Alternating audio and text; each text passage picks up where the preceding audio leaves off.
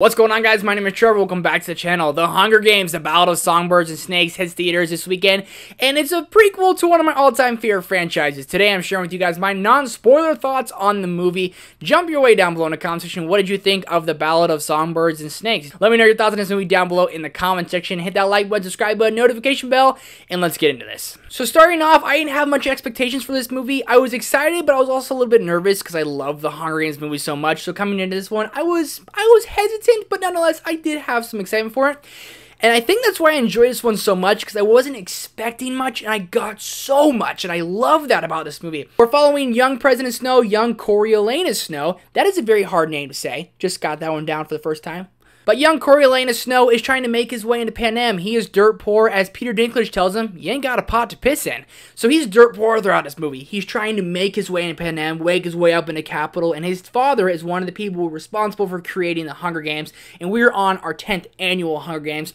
And Coriolanus Snow is trying to really get his foot in the door to get a grant to get his family money and to really step up his way into the capital. So he's doing things right by his family, but might be doing them at the expense of people coming from the districts. And Coriolanus Snow starts giving out all these ideas, and he becomes one of the first mentors for our protagonist, Rachel Zegler, who plays a tribute from District 12. Shout out Katniss Everdeen. And Rachel Zegler is playing Lucy Gray Baird, and Lucy Gray Baird is one of the most likable characters throughout the entirety of the Hunger Games universe, and that's all due to Rachel Zegler. She is so nice, she's so likable, she is someone with nothing who literally got the worst fate of pretty much anyone in the world, and she still has a smile on her face. She's still there to sing songs, she's still there to get people to like her, and Coriolanus Snow is her mentor, and their relationship is great. They slowly start to fall in love, and it's just a different twist that I wasn't expecting them to take with this movie, and I love that. The setup of this movie is probably my favorite part before we get to the actual Hunger Games, because Coriolanus and the Capitol and everyone's really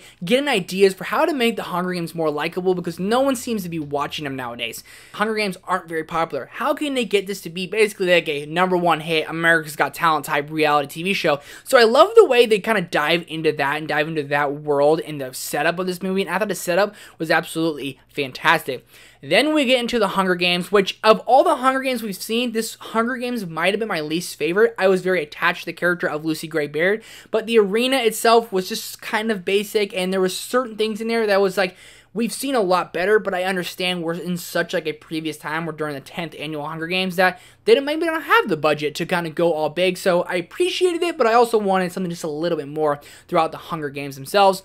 And the Hunger Games themselves, they're just brutal. I forget how brutal these movies are, and throughout it, you're like, God, I had to look away several times, but nonetheless, Rachel Zegler is absolutely great. And Tom Blythe, who plays young Coriolanus Snow, he's just so likable. He's so charismatic. I cannot believe how much I like this character, and they did such a good job of building him up and really making him a likable character throughout this movie. But they also do a thing when the Hunger Games end. They have so much more time in the movie, and the movie might overstay its welcome just a little bit, but they have this kind of whole show as like, we all know President Snow is like a terrible human.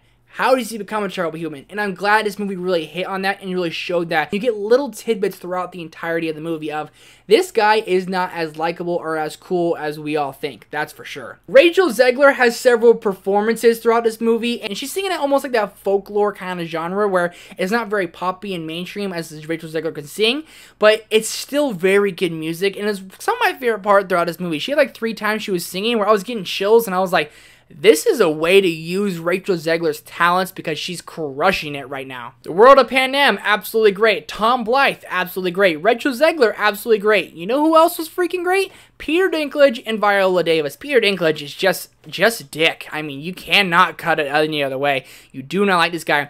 And Viola Davis, can we call her the best actress of all time? I think we should start, because she plays this weird, crazy lady, the creator of the Hunger Games, and she just gives it her all. And that's what I love about Viola Davis. Every time she's on screen, she gives it her absolute all, and she freaking nails it. I'm gushing about this movie. I love it. I just can't stop talking about it. The more I think about it, the more I like it. A couple problems I have.